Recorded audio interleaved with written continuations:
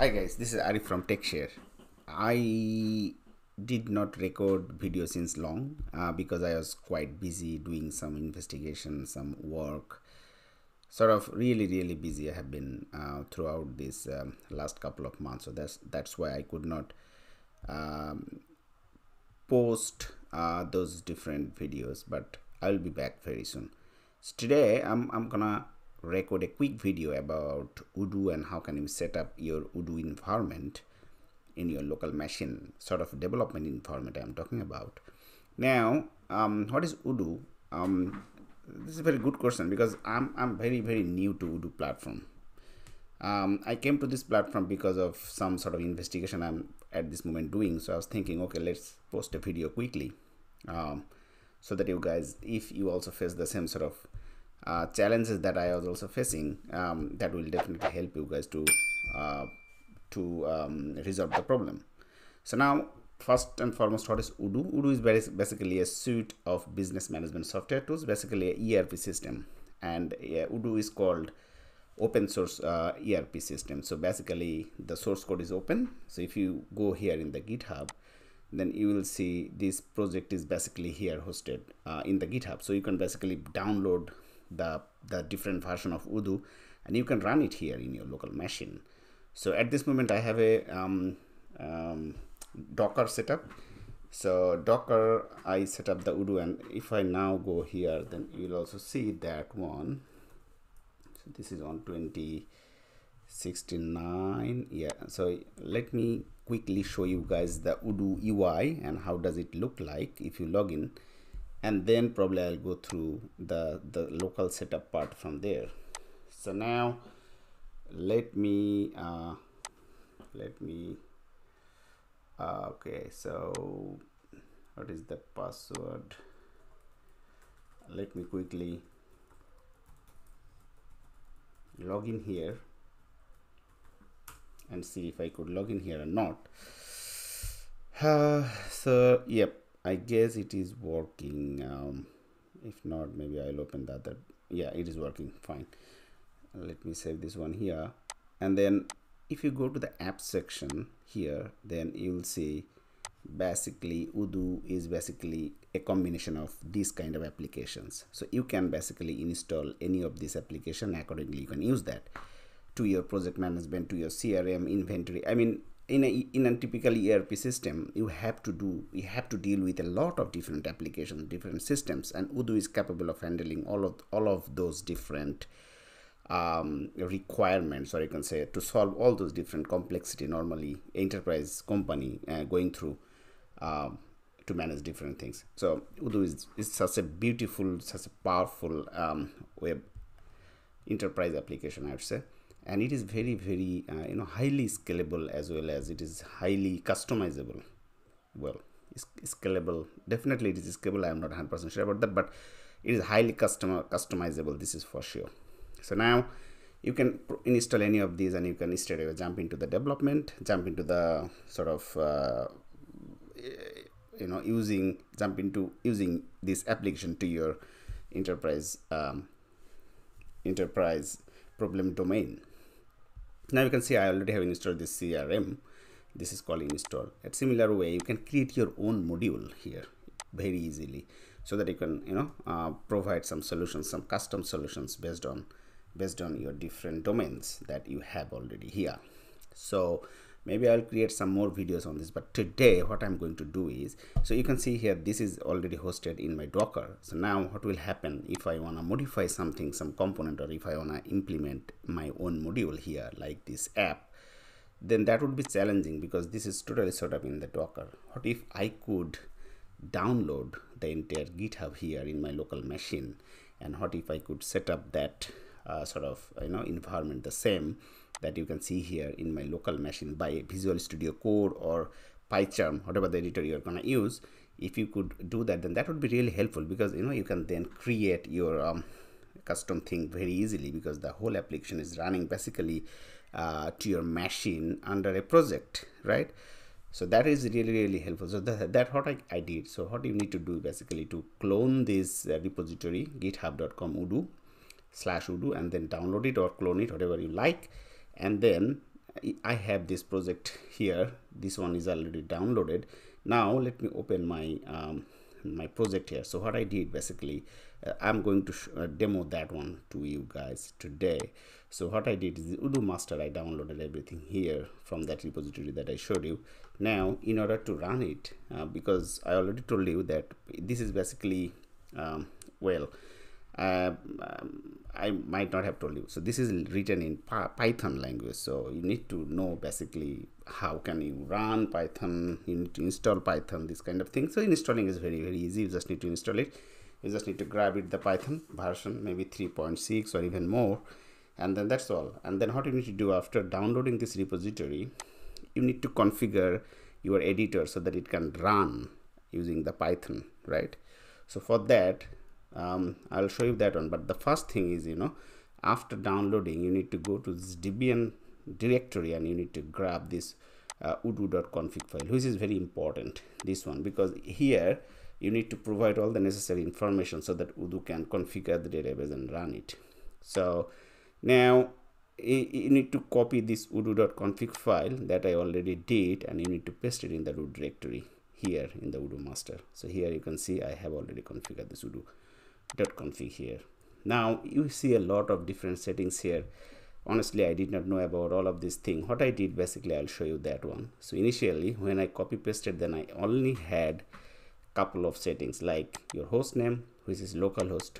So yeah, another thing to know is, if you want to work with Odoo, then you need to install the Postgres database, because that is where your data table, everything will be stored by Odoo. So you need to immediately install Postgres database, and you need to grab the connection string from the Postgres database. For me, it is localhost, and my Postgres database is using using 5433 port. So by default the port is 5432, but I intentionally changed it to 5433 in my local, because I also have Docker instance of my Postgres, so I really don't want to conflict in some ways this port. So that's why I thought it's safe to use a different port than the port that I'm using in my Docker. So anyway, now then you also need to create some DB user and then some password, blah blah blah, and then after, so you don't need to worry about anything. So what you need to provide is, let me open the other file here. So in the Odoo config file, you have the DB host, which would be localhost, port would be 5432 or 33, DB user, DB password, right? That's all you need to provide. And then this is the important thing, you need to provide the add-ons path as well. So by default the add-on path is that path. So you can right click, copy, basically copy path reference, and you can basically take this path from the content root, or absolute path is fine. So you can copy that and you can paste it here. Then that's all. Then the next thing you need to do is, you need to, once your Odoo configuration is done, then the next thing you need to do is to configure your project so that it runs through the Python. For that you need to go to the run and edit configuration. In the edit configuration, first you need to select the script path. The script path would be inside your Odoo master. Let me go here. Inside your Odoo master is your directory where for me I saved the repository here, source control here. So in the Odoo master there is a Odoo bin, so you need to select that one here. Okay, and the parameter is very important. You need to use, if you are using Windows, and by the way I am explicitly giving you this information for Windows, not Linux or a Mac platform, because in the parameter you need to use the small lowercase c, not a capital C.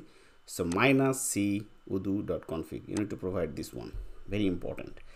And then in the environment variable, this is, you will get automatically here, but here this is very important, Python interpreter, because since we are using here Odoo 14, so you need to select Python 3.6 version that I selected here as well.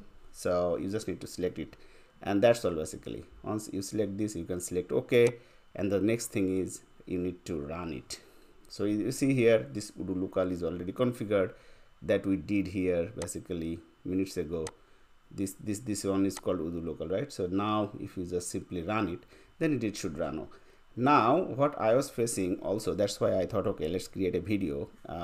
I did struggle a lot, and basically I could not run this project because I was getting a lot of different issues because the database was not initialized. So it always mentioned that, hey, your database is not initialized, something like this. And also anytime if you see it says that the module is not installed or this module is not found, this kind of message when you run it. So let me run it first and then I'll show you. So this is already running fine, so that's why I would not have got any such thing. But if any point you see something like the module is not found, something like this, so what you need to do is it will also mention the module name.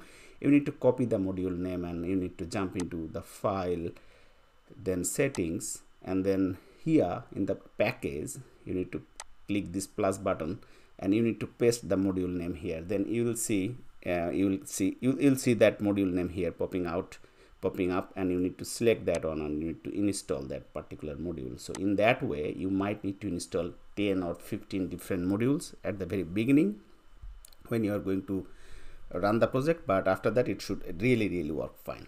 Now this is working fine, you can see here. So let me go here and you'll see it is running basically in my local 8091 port. See if I go here, my local host, and the port would be 8091, then would have seen it is working fine. And then there is another option, you can manage the databases as well. So right now I am using Odoo 14DB. You can create new database and you can see all the apps and everything as a sort of very fresh copy. Every module that you installed before will not be appearing there because that is a fresh database if you create a new database, maybe for a new company or whatever. But if you go here, this database, if you try to log in here, then you will see the same application that I was showing there, but this time this is, you can see here, this is all loading. So let me quickly refresh and show you guys how easy it is, how nice it is. So see here, this is all loading. Basically the project is running from my local Python sort of editor. So this application is running in my local, so you can do any modification you need. If you need to create a new module, for example, what would be the next step? I'll show you the next video, but then you basically need to create a add-on here. So you can see here all the different modules already installed. You can create your custom modules, and there are some extensions. There are some ways that you can actually quickly create a module by applying those commands or some tools. I'll show you that one, but that's the thing.